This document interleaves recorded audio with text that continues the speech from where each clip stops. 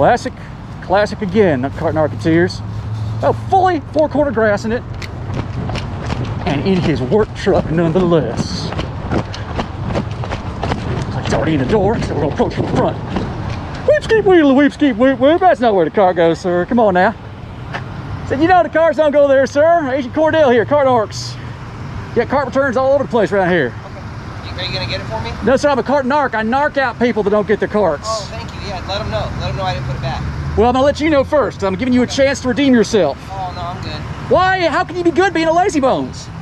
Sorry, man. I hope you have a good day. Well, I'm gonna give you our bumper hood of. Well, it's more of a service vehicle than a car. Don't touch my, this is my company. This is my truck. Don't touch it. Well, this is just a magnet. Don't do it. Don't put that shit. It's non-marking, sir. Don't put that shit on my. Well, let me. You see what it says?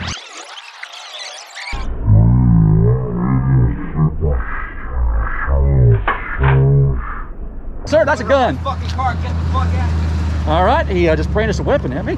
That is the first for the cart narcs. We're gonna get some data. We're gonna get some distance between the services. Hands are up. Don't shoot. We are not a violent organization, the Cart Narcs. I don't know, man. Cart Narketeers. By the way, we've had 2 different people up to this point threaten to shoot us. That's the first gun that's been pulled on the Cart Narcs. So things are a little more wild out here in Texas. We get that. The Cart Narcs do not carry because we are a peaceful organization.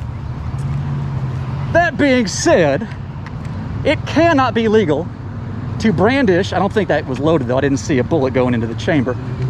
Either way, it cannot be legal to brandish a firearm at someone who is nicely asking you to put your cart back and who had not even to that point touched your car or your work truck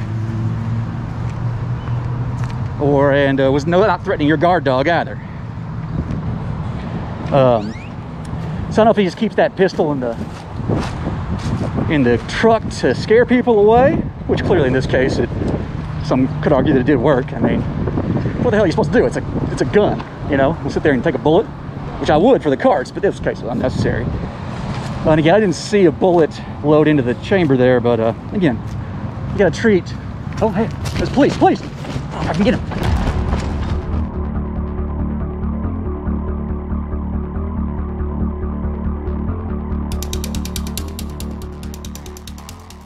Okay, so I even spoke to my supervisor about it, and in his mind is exactly where mine is. It doesn't quite meet the elements of the Class C misdemeanor. Brandishing is actually different in Texas. It's got to be a little bit different.